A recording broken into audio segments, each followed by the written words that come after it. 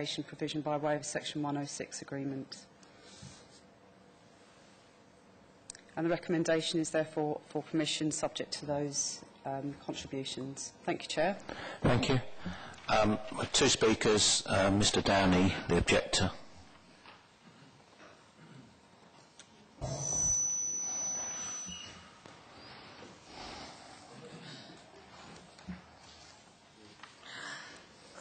Hello. Thank you for having me once more. This is actually my second time objecting to any of the plans for the specific area. And I think if anyone remembers the last time I spoke out against these, my main point then, which is still something of an issue now, was the simple, all sorts of things, but one of the main ones was the amount of lack of parking in the area. I still feel, having seen the plans on the website and here, that the parking provided is still not adequate overall for the area, and I still think it's going to lead to more on-street parking, dubious on-street parking from the locals, which is going to overcrowd it mostly. And my point back then was that it would basically inhibit emergency vehicle access. That's one thing, and I know a couple of my neighbours have complained about that, having seen some fire engines trying to manoeuvre in the area. There's also, as has been pointed out to me on the parking front, there's literally a note in the plans, in the minutes, that say the amount of parking for the residential element and layout of the proposed parking would not comply with current standards. The actual plans admit that themselves, even though they go on to recommend it. And again, there's another extra bit here. I think, and having spoken with a couple of my neighbours as well back there, that there's still quite a hell of a lot of congestion in the area, and that the proposed traffic lights that are mentioned are going to add to that. And on top of that, there was a section in the minutes that, I forget where it is, I think it's on page 3, that admit that there's basically no on-street parking for the shops. So that's going to add more congestion to the area. Again, my sort of fourth point here is that there's going to be adding more overcrowding to the area.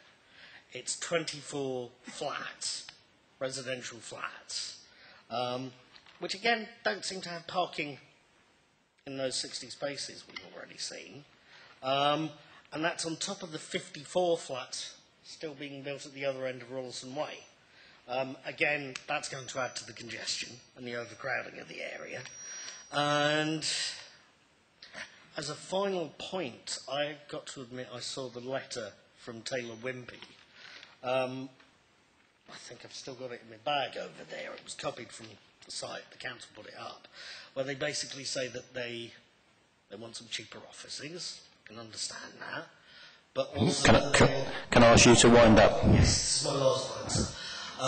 Their one final point was that they would pull out of Brentwood if this didn't get built. I don't know what anybody else would do about bullying, basically. Okay, right. Okay, thank you. Right, Mr. Ed Henson, the agent, please.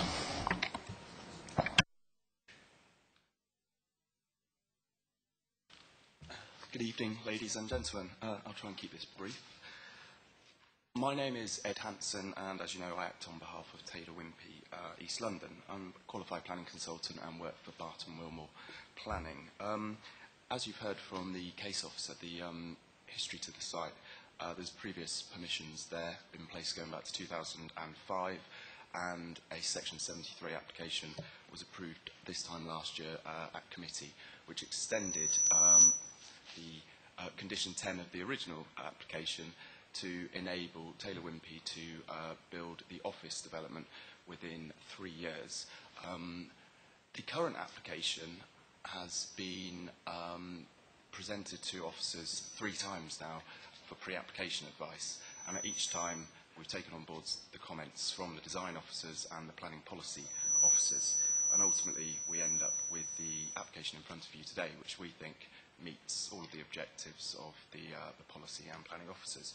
So the current application seeks consent for a mixed-use development, as we've heard, and the proposal is wholly supported by officers. The size, height and bulk of the building proposed would sit within the previously consented envelope and would not detract from the character or appearance of the local area. The building would not be overbearing and would not cause harm to the amenity of existing occupiers and adjacent properties. The highway officers consider that the proposals comply with the local plan policies, as we've heard, and in conclusion, it is the applicant's consideration that the merits of the proposals having regard to the policy requirements of the council are acceptable. So in summary, the proposed scheme promotes efficient use of land, promotes land uses which create jobs and can be implemented and delivered in a short to medium term, provide much needed affordable housing, promotes sustainable development, provides continuing provision of local job opportunities, provides appropriate levels of planning gain, would not adversely impact on the surrounding landscape, and would not have a harmful impact on existing highways or infrastructure. So, on this basis, we consider that the application before you is acceptable and agree with the case officer and advice taken from your planning policy team.